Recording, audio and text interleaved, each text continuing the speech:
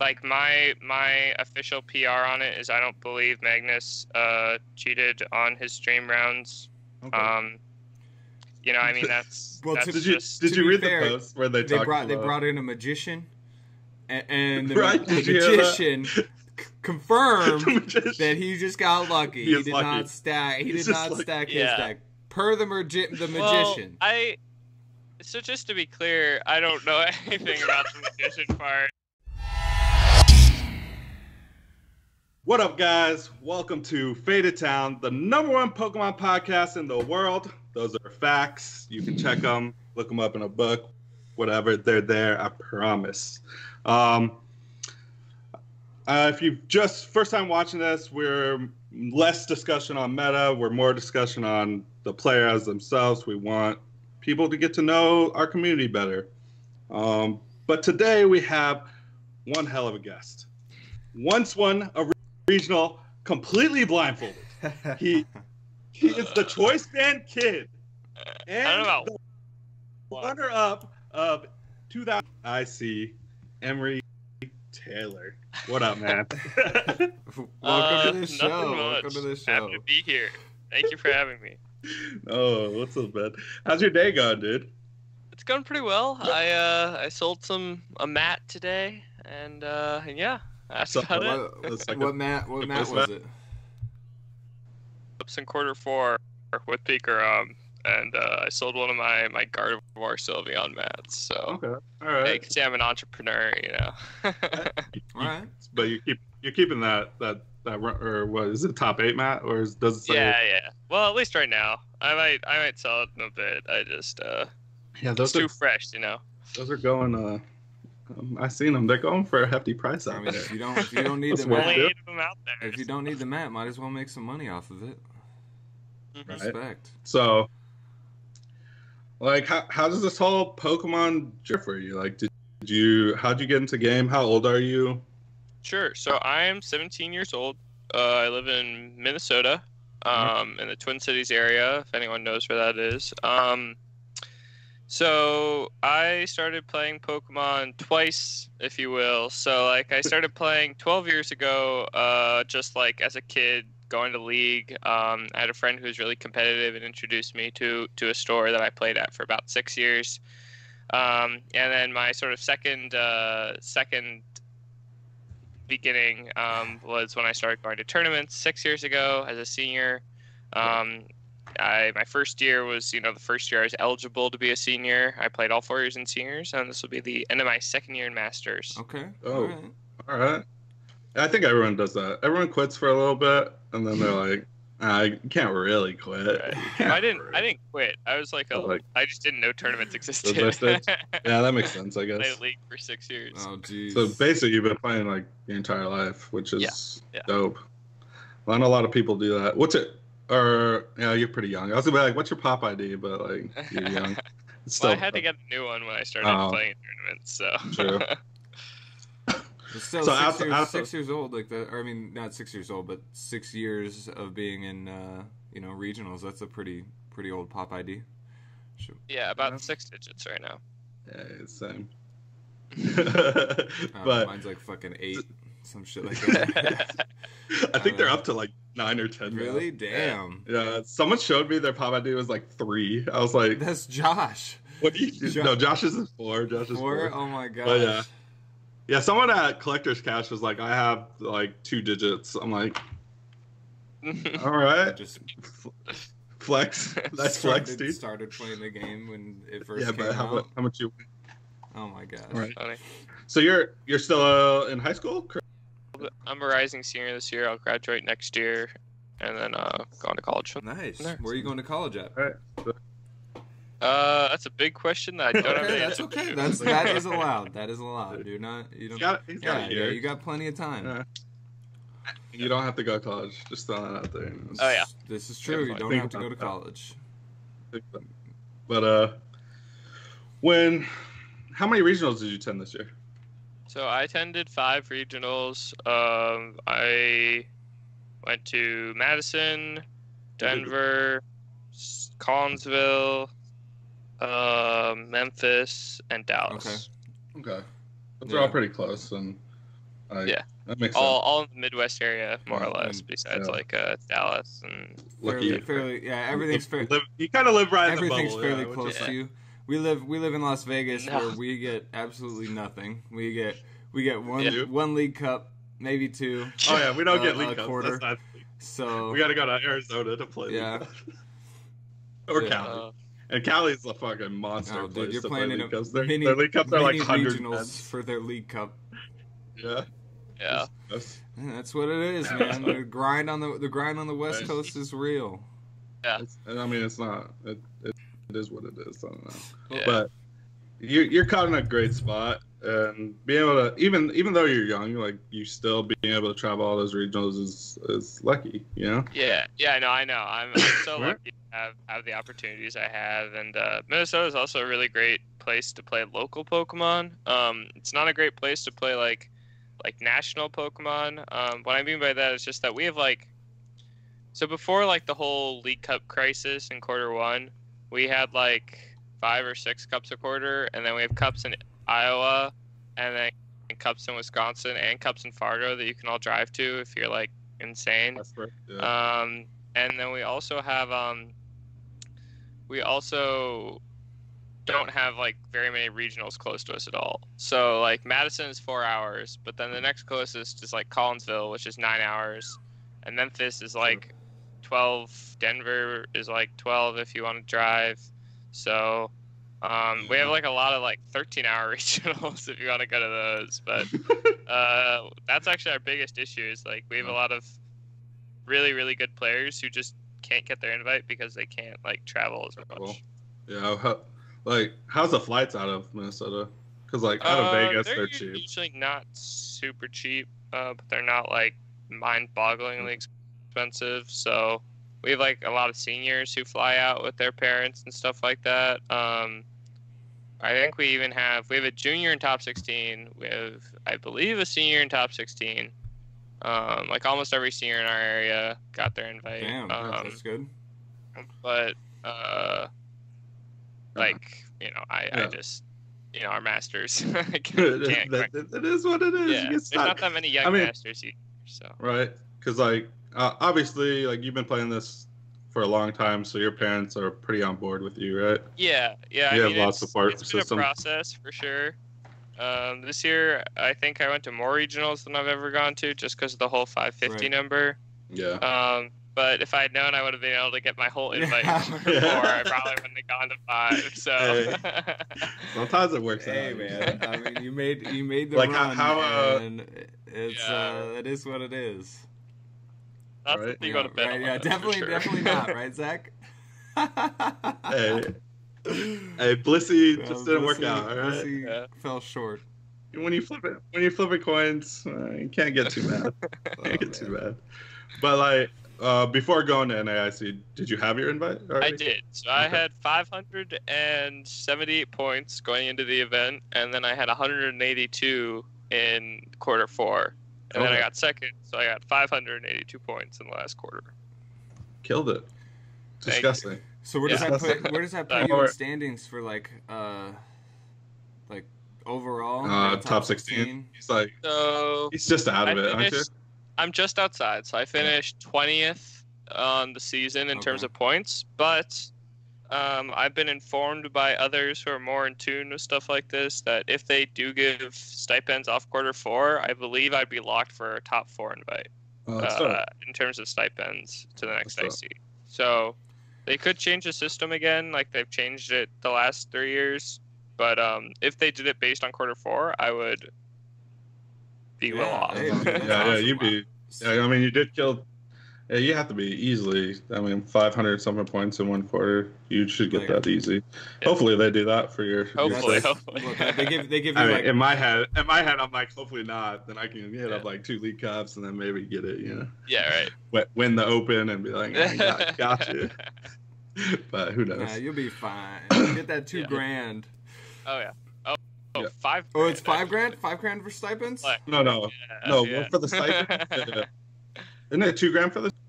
Oh, for the stipend. Yeah. Yeah. For the I stipend. thought you meant from.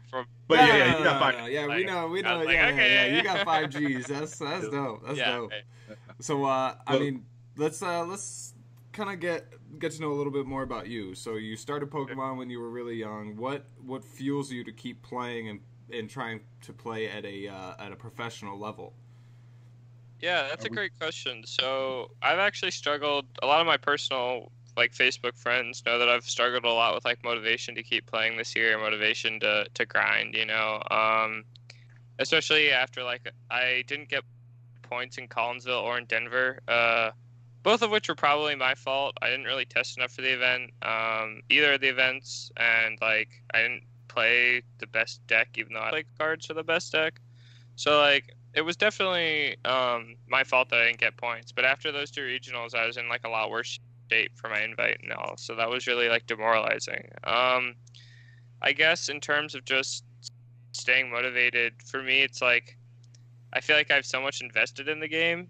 Like obviously I'm not a top player, but like second place at NAIC.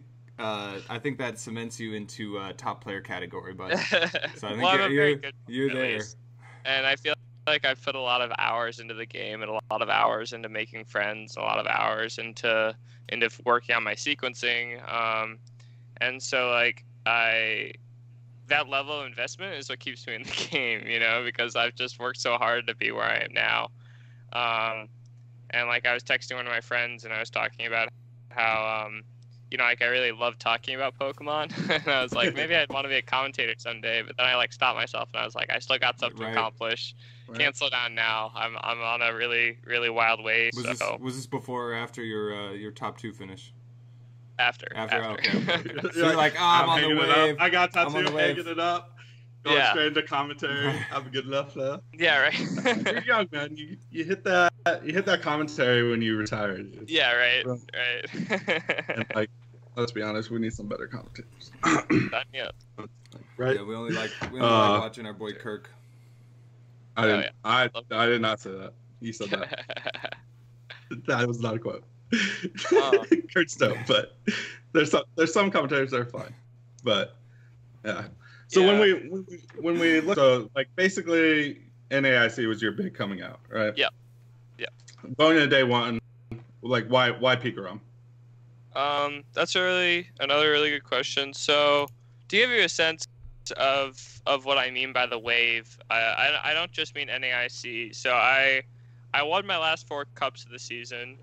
I won 4 consecutive, and obviously we don't have huge attendance, but to me it's still like an accomplishment. Definitely. And then I day 2'd Madison and got top 32 there. So going into the event, I day 2'd Madison with Rushard Greens, and then what did I do? And then I won 2 cups of Pikarom. So I was like, there's sort of these 2 decks that I've been messing around with. I like both of them a lot. I went to the event, drove to the event, assuming I was going to play Reshiram Greens.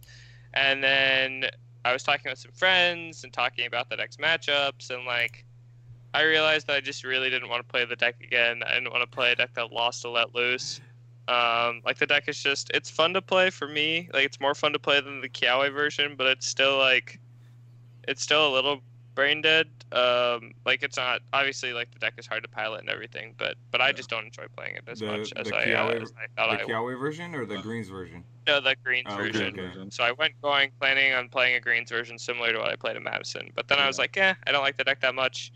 I had a different Pikarom version built with like Jirachi and stuff, not too similar to what the other guys were playing, like Gustavo and Diego, but I just decided like, I don't like this version of the deck.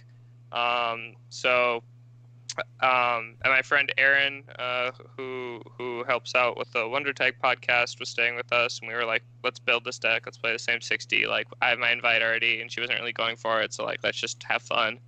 And we sort of threw the deck together, put in a few cute texts like Raikou and Wobbuffet, and then just sort of, I texted send it. Full send. Yeah, I feel, like it's always more fun when you're playing the same 60 as other people. Yeah. Like you've worked together, you're like, man, I think this is good. Let's try this. And it fucking worked out for you. So like when you go into day one, what'd you end day one at?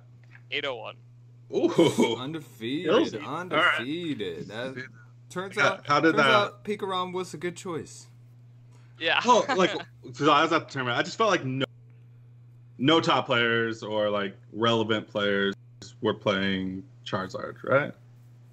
Like in my head, everyone was like shying away from I it. think Jose might have. No, Jose played fucking Zero Valley. Oh, did he? Yeah. Okay. Well then, yeah, that sounds about Like, right. so Jose was like the only. I thought for sure Jose was gonna play it, and then Yeah. I walk over No, there. I mean, I'm playing Zora Valley. I didn't really see any at the top tables day 2. I played against one to. I think I played against one to guarantee day 2s. I think I played against one at 501 or 601 maybe. You can check my Hey Fonte post for when I played against Areshazard Greens. I played against Areshazard Kiawe like round 5 or something, around 5. And literally like game 1, he goes let loose, I brick. We go to game 2, he goes like Growlithe pass. Game 3, he goes Growlithe pass. Like it was like the most. But like, that's like a bad. Like yeah. on paper, that's a bad matchup for you, right? Yeah, it's like 45-55 or 40-60. I feel pretty. Honestly, I don't think it's like as bad a matchup as people make it out to be, but it's definitely not like super easy. Right? Like, because all the players were playing Pikarom. Like, even DGG played Pikarom. Like, in my head, I'm like, oh, isn't that... They have to know the Charizard matchup better than other people that they're just confident in beating the Charizard. Yeah. But you also just make a meta call on, like, I don't think anyone was playing Charizard. Everyone was scared to play Charizard because it had such a big target. Yeah. And it just loses to Let Loose, you know? Yeah. Well, it matters what version, but Greens, yeah. Greens. So, like, I actually played Greens knowing that people were going to play Let Loose, and I still made, like, day 2 and stuff with it. I played Acrobikes for that exact reason. And I actually think the deck is, like, I played 3 Acrobike and 4 Pokegear. Okay. I think the deck can actually deal with Let Loose better than people give it credit for. But I did win my match against Charizard Greens and my top 4 match and my other Baby Blondes match, all by just using Let Loose. So there's some, you know. Yeah, I see what you're saying. Do you know if your opponent was playing the Acrobikes, the similar version as yourself? I believe he was. I can't remember off the top of my head now. I know the Baby Blondes were playing Acrobikes, but I believe he was. Yeah, but I feel like for Baby Blondes, there's a lot more moving parts. You know, trying to get the energy back in your hands. So running into those Acrobikes or something that you need after a Let Loose is just devastating. Yeah. So yeah, I think Pikarom was the best like Let Loose deck. Like he let loose someone was just like for sure. And then it was just huge damage. Nothing. To Delily or Volkner turn 1 is broken. Yeah. Got him. I just Dedenne or get Electromagnetic Radar. Okay, cool. You're off. Yeah. Like I think like the deck's so much worse without Let Loose, in my opinion. Oh yeah. I mean, I've been testing a little bit with like Judge and Judge Whistle in the Worlds format. I don't have a lot to say on it yet, but it's definitely not the same as going Let Loose into Lily, right? Yeah. Right. That's funny. So you end 8-0-1. Mm-hmm. What? So how many do you have to win in day 2 to guarantee top 8? I went 11-2-2. It was it would have been a clean cut if Diego hadn't tied his winning in at 33 points. So 35 was guaranteed. So I think I went 3-2-1. Yeah, I went 3-2-1 day 2. ID'd my last round for top 8. I top 4 opponent Nathaniel, and the rest is history. Nice. That's what's up. And like when you look at the top 8, do you like what was it? 2. There's a Baby Blondes. There was 2 Pikarom. Yeah, well, there's me and Diego, which were sort of different versions of Pikarom, but yeah. Okay. And then there was Bloom, the Zoroark, obviously. Bloom, Zoroark, and then Stunfisk. Yeah, the Stunfisk. Stunfisk. That shit was nuts. Magnus playing Zapdos. Magnus. Oh, we gotta talk. Do you want to talk about that? Do you want to talk about Magnus? Do you want to bring that all up? Yeah. How do you feel about that? Because like they just. I know we're switching it up right here, but I got the name came up. I played Magnus day 1, or not day 1, day 2. Round 1, because we both went 8-0-1 actually. Okay. And were you there when Was it because like in his post he said the head judge came over to him at day one, like you played him round one. Yeah. Were you in that interaction at all? Okay. But I did have an interaction with judges. Yeah. So every single time shuffled, there's a judge behind him. Okay. And not for me. Yeah. I make that clear. Like every single, like what it wasn't. I can't remember. It's always the same judge or a different judge, but there's always a judge behind him when he shuffled. And one time shuffling, and he didn't change the bottom card of his deck, and then he got a DPP for it, a double prize loss. Damn. And he appealed to the head judge, and I said like there wasn't someone standing behind me the whole time. Like I could have forgotten to change the bottom card of my deck. Like I cut his deck. You guys saw on stream. I cut my opponent's deck like 3 to 5 times almost every time. Right. Yeah. They shuffle or I shuffle their deck. Like, I didn't believe Magnus. He was did anything for you. I know this is like a super cliche thing to say, but he could not have been a more welcoming opponent for someone who hasn't been on that stage many times. And I was also sitting a few tables down from the whole Hunter Magnus situation. I believe I was getting bodied by Diego that round. If I remember right, so I didn't have much to pay attention to besides that. So I remember there was a lot of loud talking. I do remember the judge telling like Hunter, "You're holding up the tournament." So I can confirm that part of his story is true. But I can also remember hearing a judge saying like you didn't mention that before and saying that to Hunter. So those are the only 2 interactions I really heard. Like my official PR on it is I don't believe Magnus cheated on his stream rounds. Okay. I mean that's Well, that's did you read the post where they brought in a magician, and the Right, magician confirmed that he just got lucky. He did not stack. He did not stack his deck per the magician. So just to be clear, I don't know anything about the magician part. I cannot confirm or deny anything involving a magician. But I can say I believe that that it was a coincidence. I believe he sufficiently randomized his deck. Okay. If the judges had believed there had been a penalty that should have been assigned for it, they would have assigned it. I personally have no evidence for this theory at all, but I believe the reason Magnus got a double prize penalty playing me was some sort of like just be careful with your shuffling more in the future since they didn't catch that on stream. 100%. Because they had someone standing you didn't have to be paying close attention to know that it was biased. Right. Not that the judges were like biased towards Magnus or that they intentionally wanted to give him penalties, because it obviously wasn't happening the entire day. But during my rounds, every time he shuffled, it happened, and then after the penalty, there wasn't someone there every time he shuffled. So like I don't have any other like observations from that, I guess, but it was like also very, and like Magnus did not shuffle.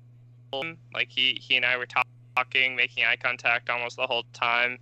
I always, cut and shuffled his deck. So I personally also believe that it's very easy to rewind a game state off of Cynthia and Stellar Wish. And if there had been an issue there, the judges would have caught it. The same thing happened to me round 14 on my winning in, where my opponent thought I had attached that turn, and I was able to easily recount the 5 cards he gave me off Let Loose because, 4 plus draw. I was like, I'll about these 2. I attached this, and I played Lily.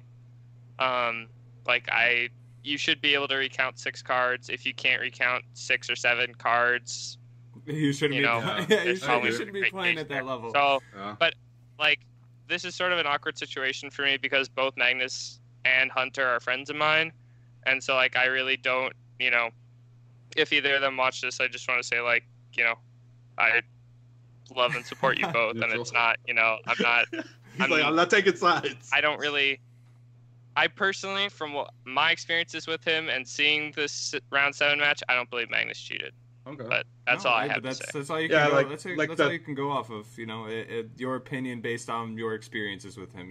And it seems like the judges were a little bit biased if they're having somebody stand behind him watching him shuffle. You know, of course they're going to catch something. Like, exactly. They're looking I for something. had something caught. I'm sure I would have forgotten to change the bottom part of my deck That's once in the 18 rounds I played of the event. Easily. Like, I think what happened was, like, the whole thing on stream happened. The video blew up on HeyFont. Yep. They went in the next morning and had this big judge meeting, and it was like, hey, with the magician. With the magician was there. they called it David Blade. They filmed the video. Like, all right, he was lucky here, but we need to watch him the rest of the just tournament. In case. So, just like, in case. that round one, they were just on top of him. Oh my gosh. Yeah, but like I sat next to him round.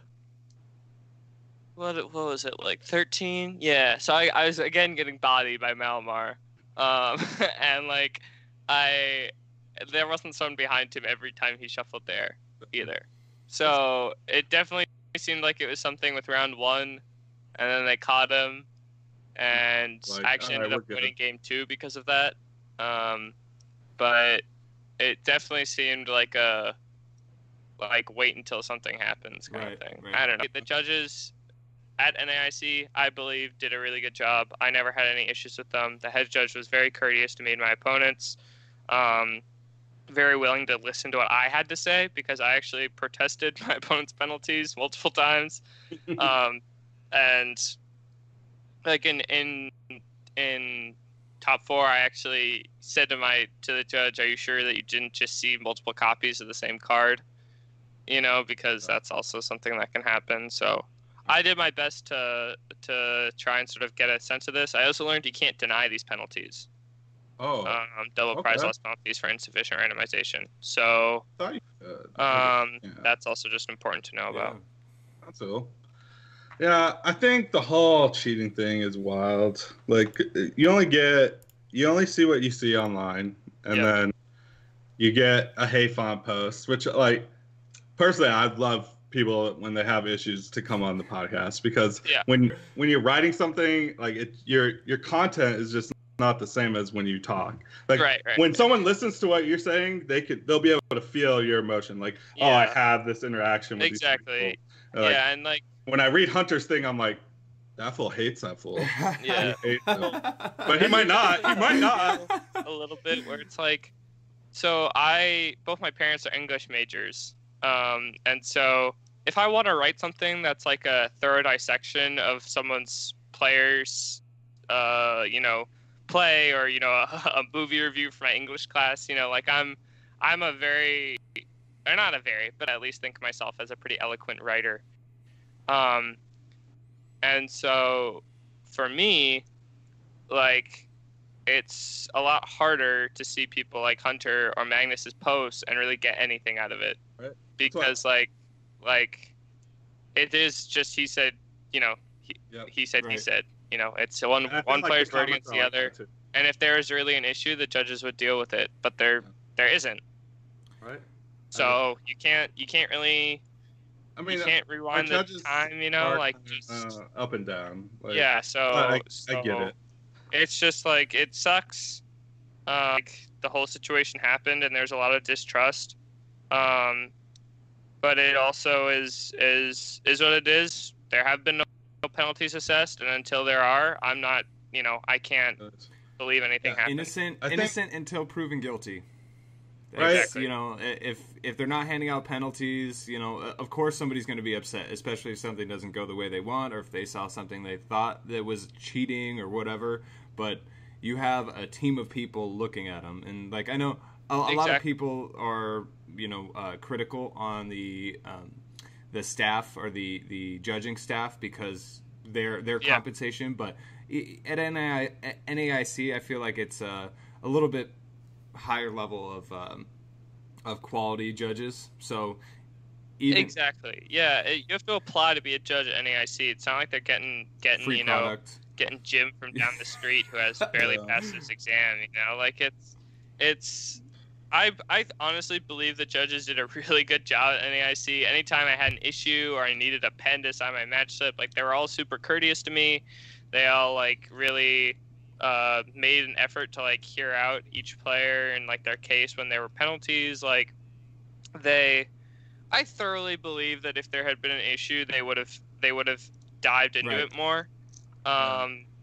Because I have, especially with the head judge there, who I interacted with many times this weekend. You know, like I have such little doubt in my mind that he would say, "You're holding up the tournament. We need to move on," without believing that there wasn't sufficient evidence to have a penalty. Right. Okay. Yeah. And like even when I watch that video where he moves the beast energy, like he moves it. That don't get me wrong, it looks horrible. It looks horrible. It looks like you're cheating. But he does shuffle. He shuffles. Exactly. I believe he shuffles sufficiently. Yeah, I do too. I rewatch it. I think he does. I'll tell you, like if he does not top deck, if he cuts one card more and he doesn't top deck that energy, like this conversation isn't happening. Or if he taps. That's the biggest thing. If he taps, this conversation is just not happening. Yeah, right. And so like the fact that he got cut into an energy is the only thing. Like, in other situations, sometimes you see people put their deck down in a weird way. Like they'll put it down and like half the cards will be in a different position and try and aim for a cut, you know? Or sometimes like in a bigger deck that'll happen. But Magnus, you have to remember, had like 2 outs in deck to win. Yeah. Like he had Electro Power or he had Nihiligo. He needed two Electro Powers. Yeah. Yeah. But my point is just that he had multiple outs to win the game. Yeah. And so saying like he was only shooting for 1 is a little like fallacious, I think. And like sometimes people don't like to see the more like famous player win, you know, because they're the overdog. Like I think that's why so many people rooted for me in the finals. It's just because they didn't know me, you know. Yeah. And so it's like that's a big thing to remember too. And sometimes good players get lucky, sometimes bad players get lucky, and it all just evens out. That's the randomization of Pokemon, man. That's Oh yeah. The great equalizer. Like, I love it. Yeah, like the argument I always hear is like he's a good player. The guy's cuts, and he knew where that guy cut every time, and that's what he went for. And I'm like, that's such a bold statement. You're reaching. Such a bold statement. You're reaching. You're making a lot of assumptions, and you're also super belittling the other player. Right. Yes, you are. Like I know his opponent too. Like we're friends on Facebook. We played in St. Louis. He bodied me. Like I know Noah, and Noah is not someone who's like always going like, I'm gonna cut you exactly 50% of your deck. And the people who say that have not watched. They aren't even doing what they're accusing Magnus of doing. Right. You know, like there's no way the people who say that actually go back and watch every single cut that happened in that match and be like, yeah, that looks pretty similar to me. Yeah, but that's every time. That's the internet, you know. I see this. I want to say this. I want to be on this witch hunt, and you know, let's all fucking grab our pitchforks and go for it. Yep. Like when I first seen the video, we were at dinner, and like all I got was the clip of I moved the beast energy, and like, fucking cheater. He's just a cheater. And like, just a cheater. I'm like, if you just one clip, you're like, he's cheating. Like, why? He needs a beast energy, moves the beast energy for no reason. All right, cheater. But like, you can't do that. You go back, you watch it, and you go. I go back, I watch it. I'm like, he shuffled, and the guy cut, and like, if he cuts one more card, like. Yeah, or taps.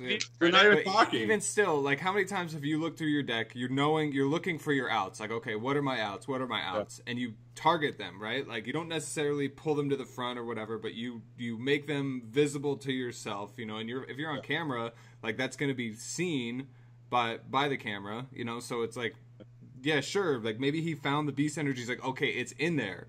Then shuffle it up, something like that. So it's. I don't know. It's hard to say. There's a lot of factors that go into it, and ultimately everyone has the freedom to make their own decisions and their own judgments. But like, I just think you got to take a lot of looks at it. You got to take into the account the fact that both players are super smart to be at the point that they're at in round 7, where they're both like 6-0-1, I think, or maybe 7-0. And like it's really hard to make the assumption that anyone cheats without being aware that the other person had no idea of it. Right.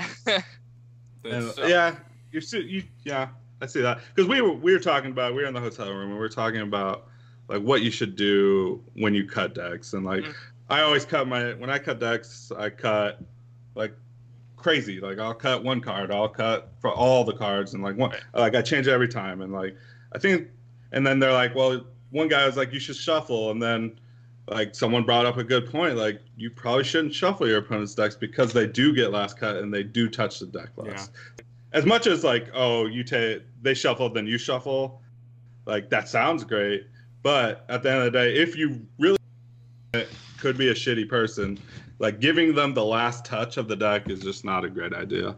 And I was like, yeah, I think that's right. And like I was sitting in the room with like Raul and Kenny, Sam Chen. Fucking Sam Chen was in there.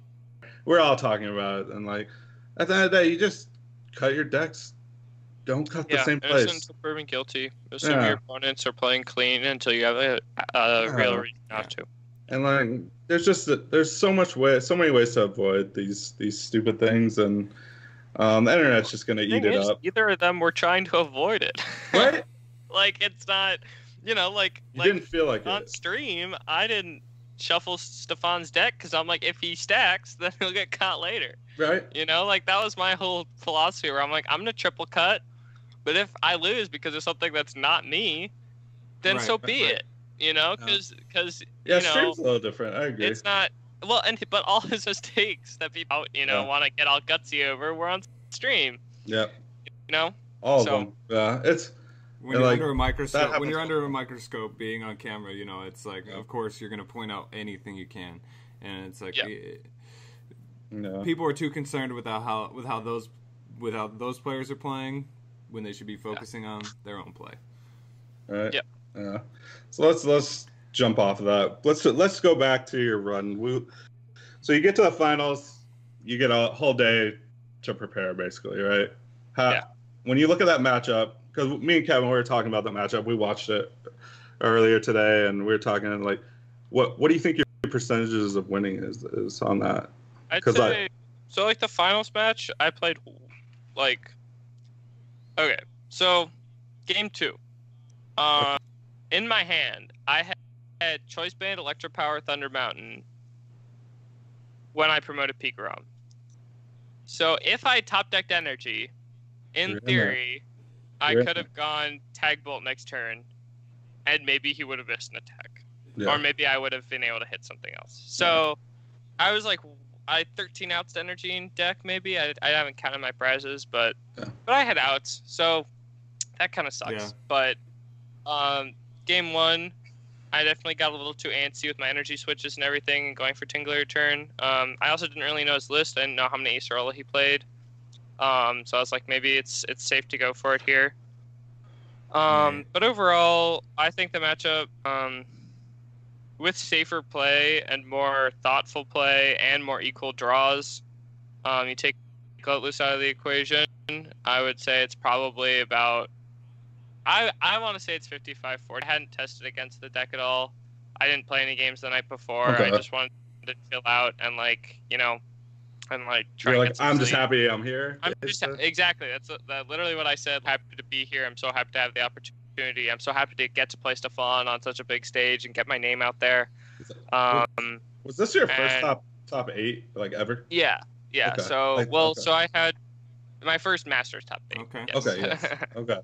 Because I had this feeling because I top 8'd in Portland, and once I made top 8, I was like, oh, I'm still playing, and then I won my top 8, and then in my head I'm like, oh yeah, I did it, I won, in my head I won, right.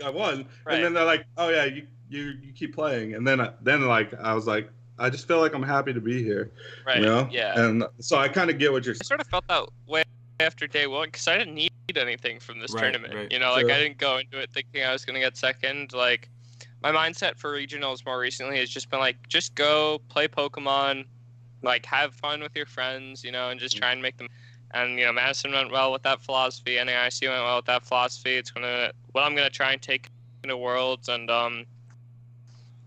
it's just so wrapped down in Pokemon and Facebook and social clout and all these things. Drama. And I think it really, and I think it really takes away from the experience. Yeah, I agree.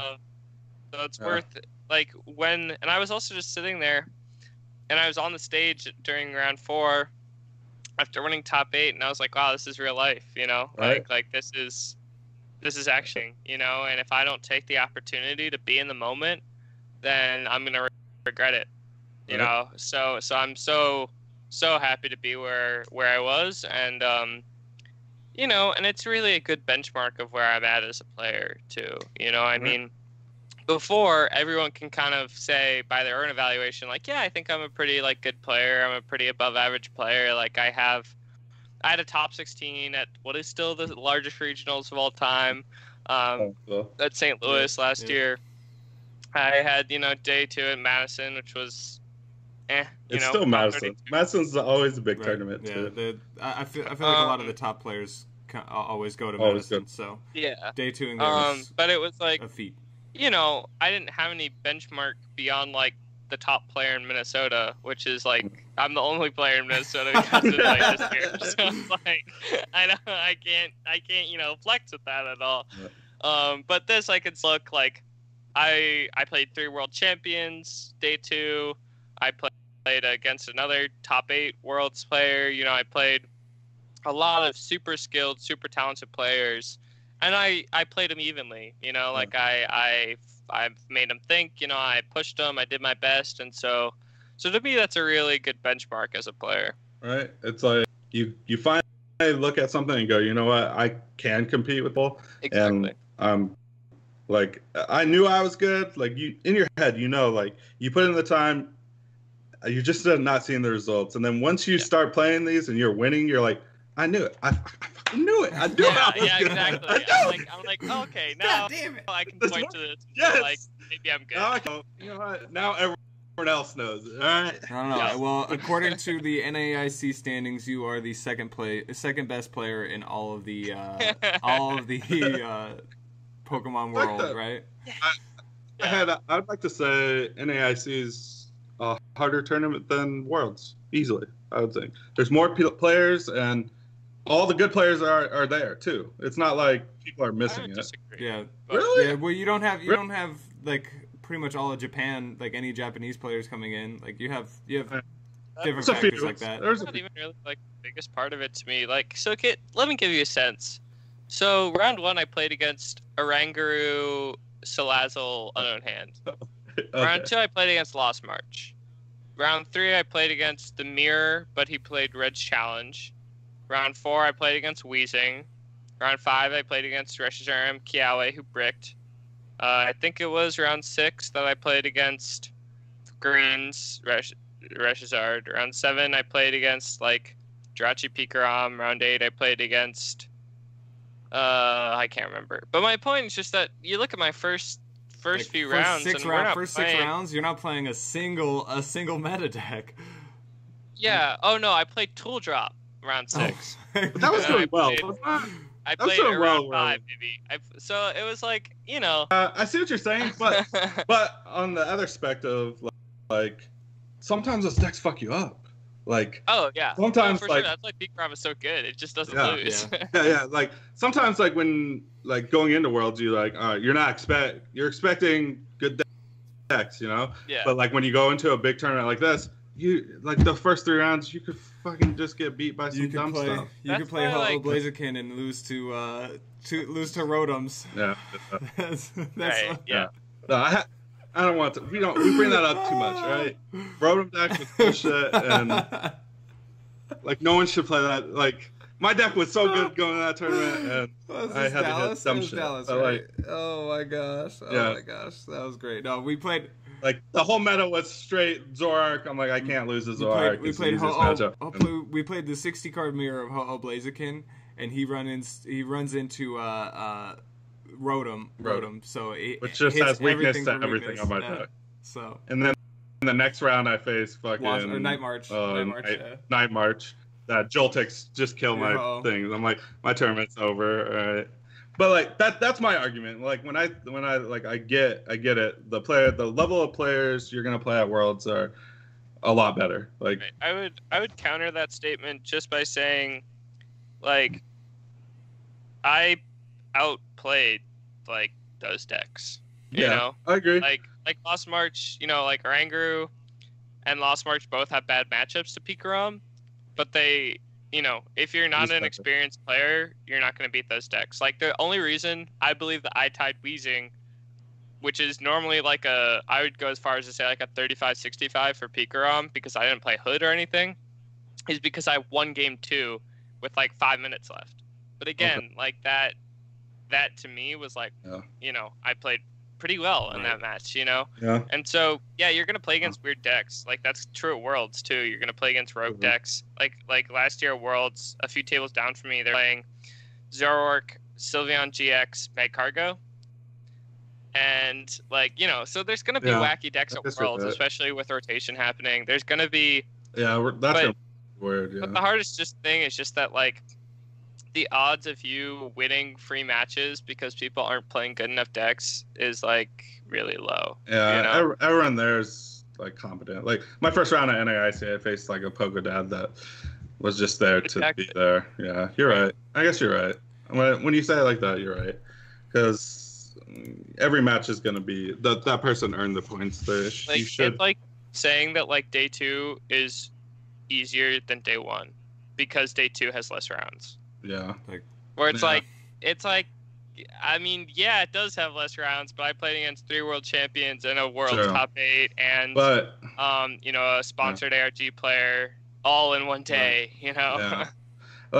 You're right. Because even at like NAIC, someone brought up Stefan's like match history and like, they looked at it, they're like, he played 2 people that anyone's ever heard of, and he lost to one of them in 19 rounds. Like, that's why he wins. That's why he wins. Yeah. Well, and I would agree too that before this tournament, I was more or less a nobody. I actually have been called a nobody on Twitter by players. Damn. Wow. The disrespect. But it's. Was that a top player that said that to you? Yes, but I'm not going to name him because it's not important. Are you sure? Well, you proved him fucking wrong. God, whoever that point is, now I can point at him and say, "Here's looking at you, bud." I believe I've gotten an NAIC finalist before he does. Nice. There you go. There you go. Oh, played. I like it. Hell yeah. And you know who you are. Watch yourself. If you're watching.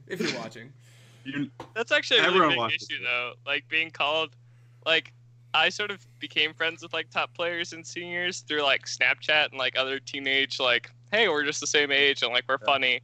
But like for me, like finding like I know a lot of sort of top players, but like I've never really felt like they like cared about me that much, which is like reasonable because I wouldn't care about me either as like a nobody, but also like it's really hard to like make friends with people who are really good because sometimes it feels a little elitist, I guess. Yeah. No, I think like I think you're right. I've gotten that feeling. I've gotten that feeling before. Yeah, really? Yeah. Before we started doing all this, and we were actually, involved more in the Pokemon. Like when we first had just started the channel, like I definitely got that elitist vibe. But as you get more comfortable, like they're just people, and a lot of times I think that's the biggest thing. I think it's more in my own head than it is by their personalities. But for me, it's just like. I also have like pretty bad like social anxiety and stuff like that, and so like it's really hard for me to like make friends super easily. Now you're gonna have people coming up to you all the time. Oh, dude, you got second. I do. I went from having like 10 Facebook friend requests to like 130. Went from having 120 Twitter followers to I hit 500 today. There you go. So, like the growth is insane. Like the publicity is insane. You'll get the respect. 2 secret videos to this will be my 4th podcast, and I have 3 more in the next 3 days. All right. See? Yeah, it's pretty insane. Like the fame. The fame comes with the results. I like killed it it. though. Yeah, I love No, it. that's good. It's not, and I think like you're also young, like you're Oh, 17, and a lot of these top players are over 21, and like tournaments when like we all go Yeah. hang out at a bar or something. It's right. like Yeah. that's when like the real like friendship starts, and like Yeah. Right. it's tough, but when you're now like it's gonna be everyone's gonna you're gonna I be think I'll fine. be okay. You'll be Yeah. fine. It's gonna be good. And like everyone's gonna Now you got respect you, and- now you got a target on your back, Emery. which is good. Part of like- it too is I don't think I've given enough players a fair enough chance to like interact with me, or given myself a fair enough chance to get to know them. And so just because like they didn't respond when I like asked a question, or just because like someone called me a nobody on Twitter, like he wasn't wrong. Like Yeah, he is, like dude. like to give him He credit. is wrong. Like You shouldn't say that his- shit. I don't his, care like- who you are. No, like I get it. Like for me, it's sometimes hard when your time gets super constricted, you know, or to be friendly to everyone. Like, and it's impossible to ask people to be like, hey, just because you're good at this game also means that you have to be a socially like adept person. Because I know a lot of people are just as scared as I am of talking to others, and like interacting with others. So, like, I wouldn't say it's a really big problem, but I would also say like when, like being called a nobody on Twitter was not like a good look at Yeah. it. Like stuff like that should really never happen. Yeah, I bet, like whoever it was, I bet you if they look back at it, they regret saying something like that. Well, and I think 100%. I probably read into it a little bit too much too. But it was definitely like a frustrating moment for me as like a player, and it definitely like soured my taste towards like the whole like cliche of player. the upper tier, I guess. Yeah. Well, Like- you have used that as fuel for your fire, Right? Oh, and you yeah. have Oh, yeah. overcome. Like you it. have overcome. So And we like, are proud. We at are the end proud of of the you day, for like- that. Yeah. Hell Right. yeah. Thank Killed you. it. Bask in Thank it. you. Bask in it, Emery. Oh yeah. And I think like at the end of the day, if you're a fucking Pokemon player, like shut Yeah. up, like shut the fuck up, like to call someone a nobody, get the fuck here. Yeah, dude. In Like, our all right, little circle of Pokemon Yeah, right. We're all players, fine. like, Technically, we're James, all like, called me, nobodies. it's like- Okay. there's like 10,000 of us. Like, Yeah, how you but gonna call shut me up. a nobody? exactly. Oh man. All You right. get someone like fucking elitist, like LeBron James, Zach, you're nobody. Okay, I don't yeah, care. right. Yeah. Fucking Sam Chen called me a nobody. Twitter followers, you can't Yeah. call me nobody. Right. How about that? Right. There we go. I like that. That's a new rule. We'll write that Oh down. man. Million Twitter followers. And If you have a million Twitter followers and call me a nobody, then that's fair enough, if you play Pokemon and you got a million Twitter followers, all right, you can. right? You what? As soon as Puka hits a million Twitter followers, we can call people nobodies. Perfect. Oh man. All right. Well, let's switch it up. Sure. So we were talking about Worlds. Let's kind of get a little bit more on your thoughts for Worlds format. All this rotation going on. What your ideas are going to be for strategy versus overall player ability. So, like, do you think the deck building capability is going to supersede the overall player's ability, or do you think somebody's going to try and find the best deck and break the format within the next month? So, like, my big thing is, like, post-rotation formats suck. Right. Like, They're there's dull- so few they're cards dull, to they're deal dull. with. There's so few options. Like, no one knows how it's going to work. I hate blind tournaments, even though, like, it's all I play in, because Midwestern regionals are always the biggest, so they always try and, like, put sets, like, right in front of like, Madison, like, Denver, like right? Denver, like Collinsville. So that's Cool. like really frustrating. But it's also it also means deck building is going to be the biggest feature. I mean, and that's what I'm most afraid of, because I'm not a very good deck builder. Like you can see from my NAIC list, like it's pretty cookie cutter. It was pretty similar to what Rahul played in Madison. Like it was not. The spiciest card I crazy. played was like Raikou, Right. which is Right. like kind of like looking back on it, that might even DDG played Right. Raikou. Yeah. Yeah. So like, Oh, you're on the right page, I guess. yeah, right. So that's like kind of scary to me. But I also know that like I have a really good group of friends and a really What's good up? group of players who I'm able to like talk with and test with. So I'm really hoping that by our powers combined, it's all gonna. That's why I was gonna fall back to. I'm like, you gotta have a testing group. When you get a testing group, I you actually bounce names. Well, you got friends. I have Minnesota friends and stuff. Yeah. But like, I think only 3 of us got our invite this year, if I remember right. That's not and, bad. like, but still. And so I have a testing group, but even we don't really test that often. Like, I don't test that often. Yeah. And that's like a bad look. But I also, I take 5 AP classes. And like, I wake up most days during the school year at like 3 or 4 a.m.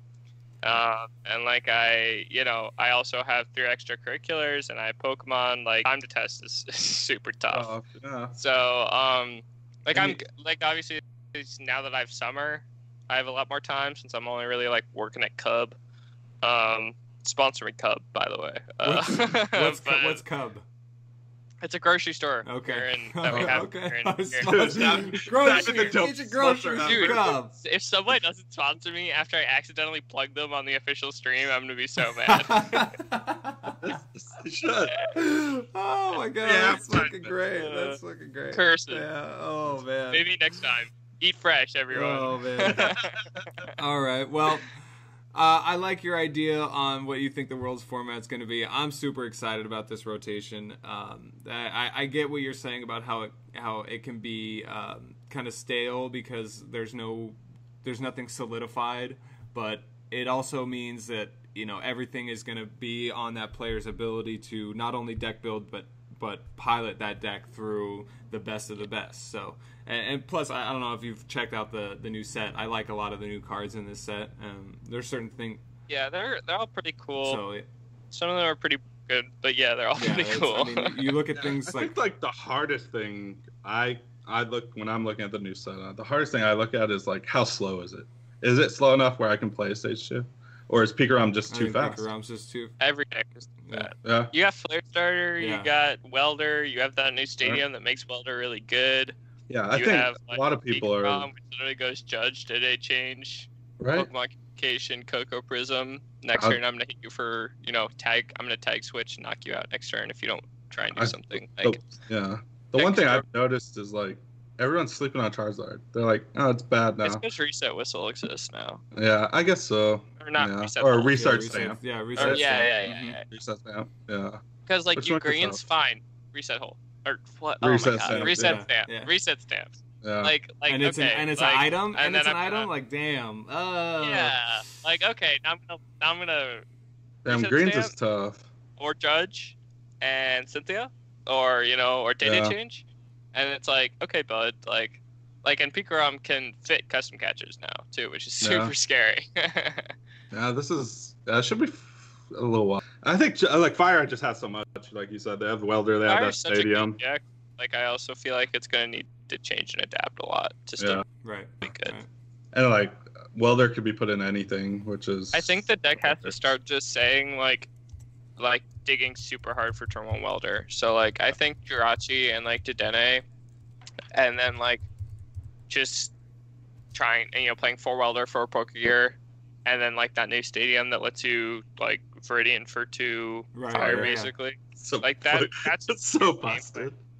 That card's broken. That should literally be your gameplay going into like every game, because that in itself is better than saying greens, Flare Starter, you reset stamped me, so I'm gonna try and draw out of it. But like your odds of doing that are so low anyways. Right.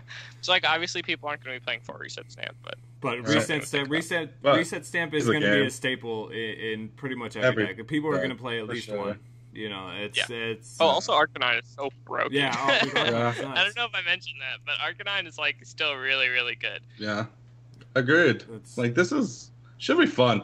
Like should be fun. That's what I'm saying. I'm excited for the Worlds format just because it kind of gives a fresh look. It gets the old. You're getting rid of fucking Let Loose. Zoroark is great. I think Zoroark's great, but getting rid of Let Loose is 100% necessary. But you add reset stamps, so it doesn't change too much, but it lets you continue to play. You're going to like say you get reset stamp turn 1. You're still back at 6, not 4. Yeah, I think reset stamp might be an issue, but we'll have to see. Just people build their draw engines around it. Right. Yep. I agree. Yeah.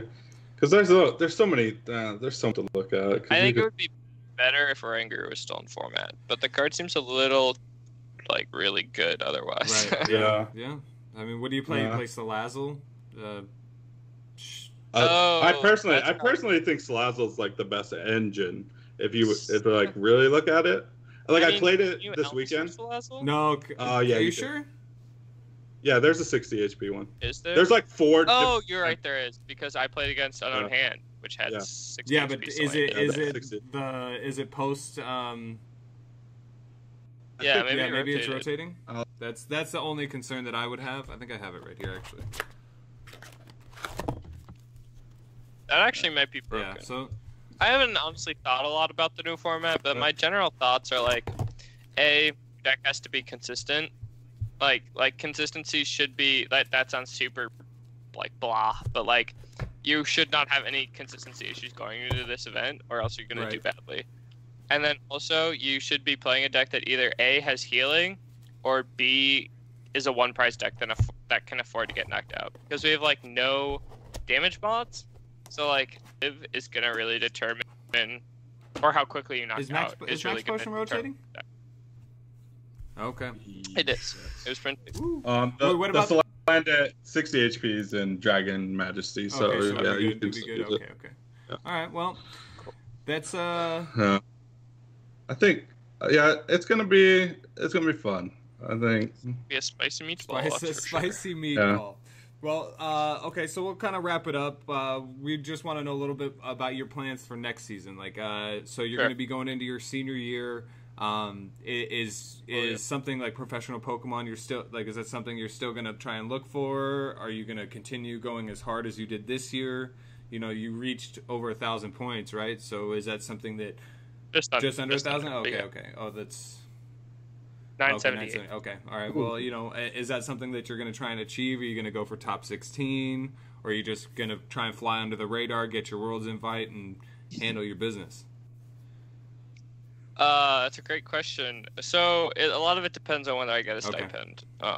So if I get a stipend for the first IC, I wouldn't count top 16 out of the equation, or at least running for it. You know, I am a free agent right now, and so that makes it a little bit harder for me to justify going for top 16, because like if you're not getting any publicity for it, then it's kind of like, what's the point? You know, yeah, no.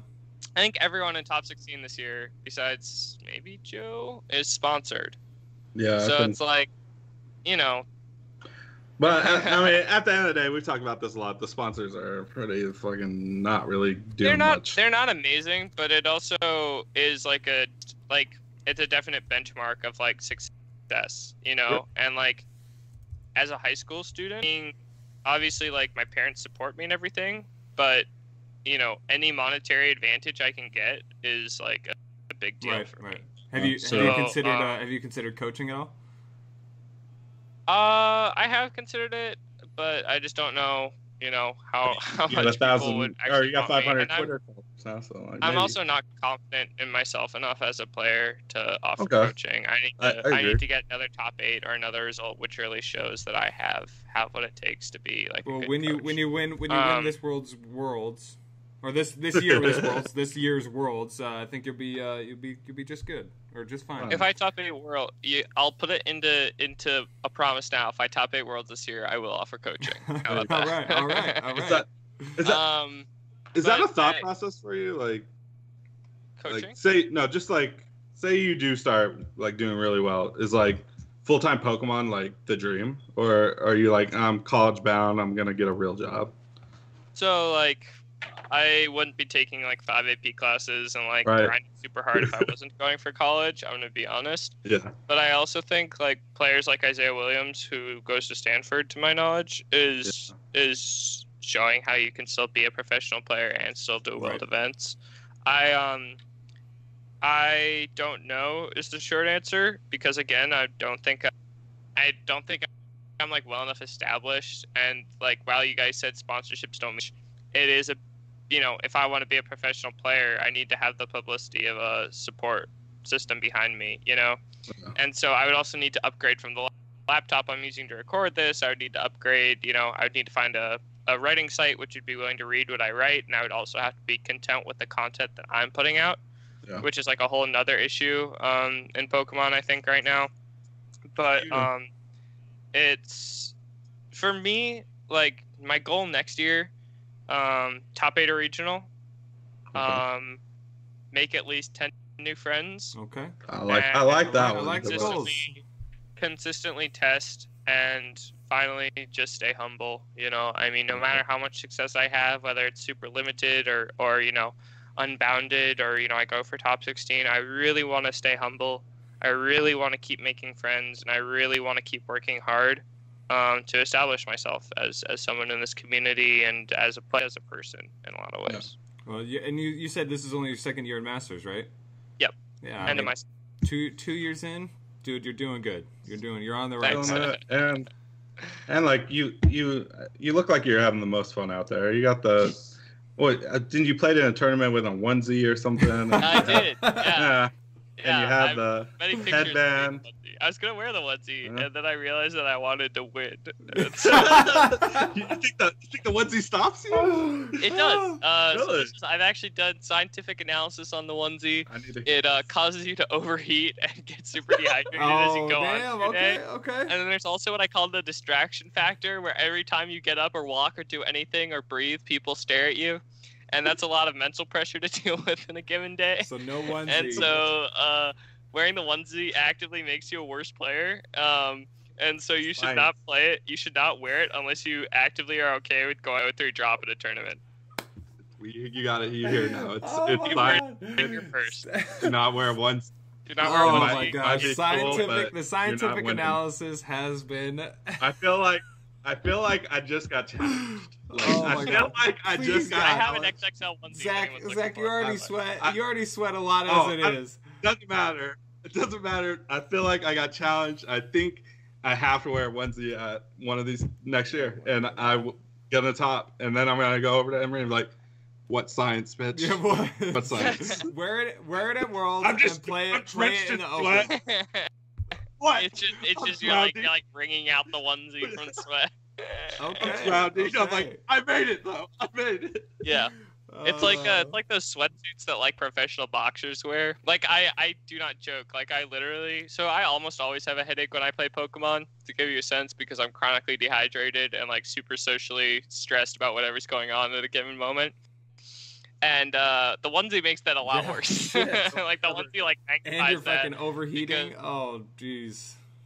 Not only are you stressed about talking to people normally, but then you're wearing a giant Pikachu onesie, and so it really doesn't help at all. Actually, fun story about that. So there's some regional where like Doug picks came out, and like everyone on my friends list, my now smaller friends list, was like, "Thanks, Doug, for the pick." Friends with Sydney at this point, like I am now, or Doug specifically, and I was like, "I gotta get one of these pictures, man. This has gotta happen." And so the onesie came out. I did bad at every tournament I wore it at, but I got like many Doug picks. Oh my god! And then I became friends with Sydney, and I never needed good at tournaments, so I never needed to wear the onesie. That's again. good. But, oh my gosh! Well, so you wear the choice band now, right? Yeah. You wear that at every choice helmet at Worlds. You're wearing the choice helmet at Worlds? I'm grabbing a helmet and I'm putting the choice band on. That's the plan right now. But it might just be the choice band. I don't want to make anyone get too excited. I think the choice band's dope. I don't think you should. I believe the choice band is dope. I think you go with the choice band. The helmet, like, no. I think the band is worth that. Yeah. I think that's too much. The band is like perfect. It's just enough. But I worry it won't be original at Worlds anymore. Nah, and no one else is gonna wear a giant helmet. You might have a bunch of followers, though. You might have a bunch of choice band people. Because everyone's going to know I'm the original. Yeah, everyone knows that. Yeah. So where'd that come from? Like, you wanted to wear the choice band? So that was just given to me as a birthday gift. I'm 17. I've been 17 for a month and a week so far. Happy belated birthday. Thank you. It was from an Etsy shop. Okay. I have a link to my Twitter at Roarchomp. Okay. Yeah, we have it down below. Down below. Give it a little follow there. It's on the page, the Etsy shop. I believe it's called. I have no idea what it's called. But It's his Etsy shop. He's not my Etsy shop. It's not my Etsy shop. I'm not advertising. Oh my gosh. Unsponsored agent Emery Taylor. Oh my gosh. Like I need. Besides TC Evolutions, go buy TC Evolutions dice. They're the best dice in the game. So. All right. Well, we're gonna wrap it up a little bit. We've taken up enough of your time, but we do this one thing right now. We are doing a little giveaway for our guests. We want you to pick your top 3 Worlds contenders. It's all going to be a point-based system, and the lowest score wins. So if you pick somebody who wins overall, you get 1 point. If you pick somebody who gets 100th, you get 100 points. You want the lower number. Wait, so you want to pick the players who are going to do No, the you want worst? to pick the players who are going to do the best. Yeah, that's low score. easy. I see. Lowest number wins. So it's all going to be for this little giveaway, like I said, we're doing. I don't know if you've watched the show at all, but do you know who Chumlee is? I know of him. Well, we are going to be giving away this beautiful portrait of our man Chumlee. There we go. It'll be signed. Whoever has the lowest score will get this. Well, and we're doing it all the way up to. Pick other players, but you can pick yourself. That's allowed. That's allowed. I think you'll be the first person to do that. I gotta pick. This is a really big question. I don't even know exactly who's going to World this year, but I'm gonna pick Tord. Okay. I'm gonna pick. Wait, is there like players who've already been picked? Is that an issue? It doesn't matter. No. You can pick whoever you want. Okay. Yeah. Tord. If there's a tie, we'll figure it out. I don't think anybody's picked Tord, to be honest. No one has. I love Tord. I think if there's one player who I want to meet and like talk to more, it'd be Tord. Diego.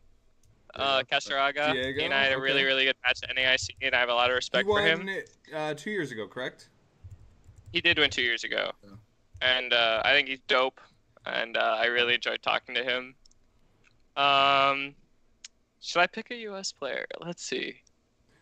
Do you think a U.S. player is going to win? Do you really want to win this portrait of Chum? No way. No way a U.S. player would. Dude, no chance. Like all our U.S. players always like they always counterpick each other, and then they all. Oh my gosh, that's. Like all the European players and like all the international players just play with each other, and then they all do better than us, and I'm like not shocked. Yeah. You know, they're a like, better team. But anyway, a U.S. player. I would say, we'll just pick myself because I don't want to pick any of my friends. I don't want to I like it. I'll be the only guy who picks someone who's unsponsored. All right, there you go. But I think you're the only person who picked themselves too, which is. Let's go. I like it. Every time we have probably 3 unique picks, right? I doubt anyone else picked Diego either. Nope. Let's go. So your chances are pretty good. Doing it for America. Let's go. I think somebody picked themselves. I'm looking at it right now. Oh yeah, it was Jesper. No. Jesper picked himself. No, he changed it. Oh, okay, yeah, he changed it. Yeah. He changed it. He's like, nah, I don't trust myself. I don't trust myself either. I think I'm gonna bomb, but I also don't know what I would do with a life-size Chumlee picture. Dude, Jesper's trying to fight people for it. Hey, man. He's like, I can't pick myself. You gotta hang it up in your room. I think it matches the color. Perfect. So I don't know about that one. Oh shit. All right. So if you have any shout-outs or anything you want to do, you can. Sure. So shout out to the Minnesota gang. Everyone knows who they are. Shout out to all my friends who supported me at NAIC and the people who make it worth playing. Shout out to my parents for being always so supportive, so kind. And shout out to TC Evolutions for their amazing dice, ability markers, and GX markers. All right, respect. Well, thanks again for being on the show. We really appreciate it. Congratulations again on your number 2 finish at NAIC, and good luck to your Worlds competition. All right, that's all the time we got for today. So for now, we're gonna scoop it up.